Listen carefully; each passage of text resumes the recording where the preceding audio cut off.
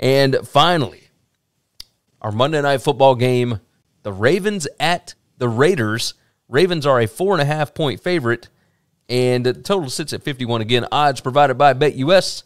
Make sure and click the link in the description to get your 125% deposit bonus.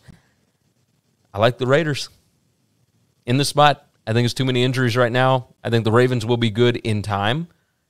I think this is a bad setup for them, having to wait all the way till Monday night. I don't think the Ravens care about this game. I'm curious your thoughts here. It's sad. It's scary. We feel the same way, but I don't care about the injuries. Like, the injuries don't bother me because they're all the running backs. And I just assume they're going to find a running back, and they're going to be able to run the ball no problem on Oakland. I think Oakland at some point in time, John Gruden realizes it's put up or shut up.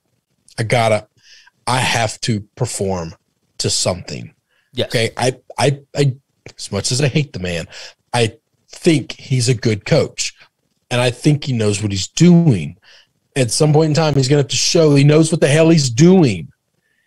There's a world where I could see this team being a wild card team. If that's the case, they got to win home games. They just have to. Yes. This team is not going to go and win 4 games and that's it. They're not going to be that bad. I don't believe that. I thought that earlier when we did previews. I don't know that I believe that anymore, which means you got to beat a beat up team. You just have to. And it's not just the running back injuries, right? It's all the wide receivers are hurt. Like, even if they come back, I don't think they're all 100% at all. And I think they're just going to have issues in this ballgame.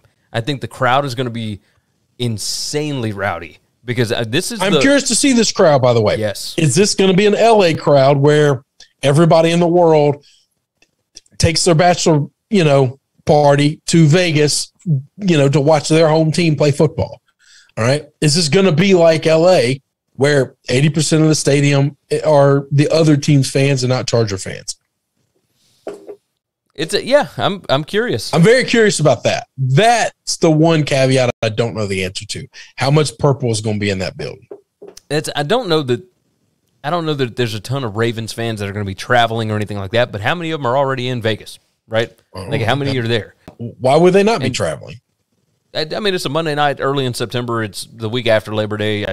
I assume there won't be a lot of traveling on a Monday. Sounds like a spectacular time to go on vacation. When nobody else is on vacation. You're probably not wrong. All those hotel rooms just got cut in half. That's true. That is true. Yeah. All right. So I'm riding Raiders. You are doing the same thing. Yeah. We're pretty close to the same. Yeah. We've only picked 2 games different. 2 games different this time. That's interesting. Interesting. Thanks for listening to the Winning Cures Everything podcast. The website is winningcureseverything.com, and if you want to connect with us, we're on Twitter at GaryWCE, at Chris B. Giannini, at Winning Cures, or you can email us, Gary at winningcureseverything.com or Chris at winningcureseverything.com. Subscribe everywhere you need to subscribe, and we'll see you soon.